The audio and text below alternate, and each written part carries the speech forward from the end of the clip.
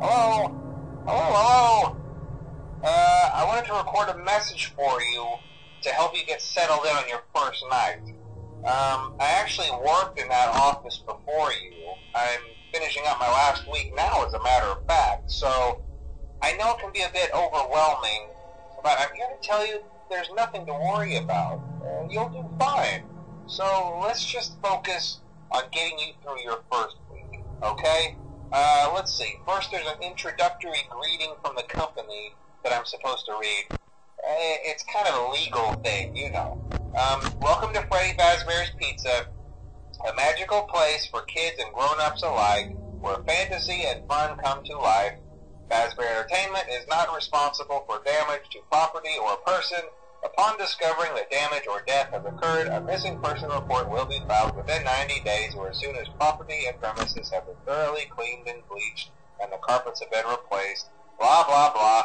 Now, that might sound bad, I know, but there's really nothing to worry about. The animatronic characters here do get a bit quirky at night, but do I blame them? No. If I were forced to sing those same stupid songs for 20 years and I never got a bath, I'd probably be a bit irritable at night too. So remember, these characters hold a special place in the hearts of children and we need to show them a little respect, right? Okay. So just be aware, the characters do tend to wander a bit. They're left in some kind of free roaming mode at night.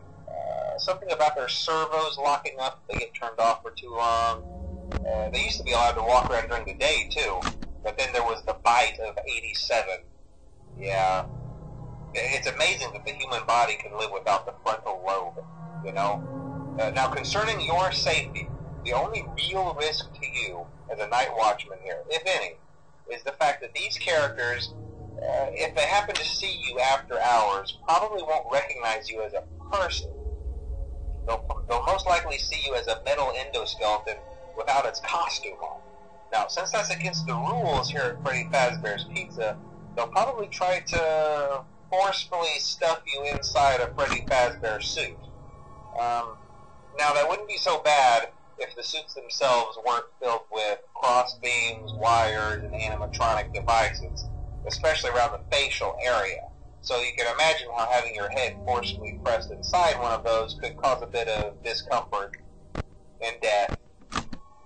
The only parts of you that would likely see the light of day again would be your eyeballs and teeth when you pop out the front of the mask.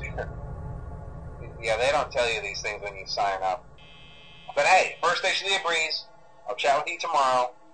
Check those cameras, and remember to close the doors only if absolutely necessary. Gotta conserve power. Alright, good night.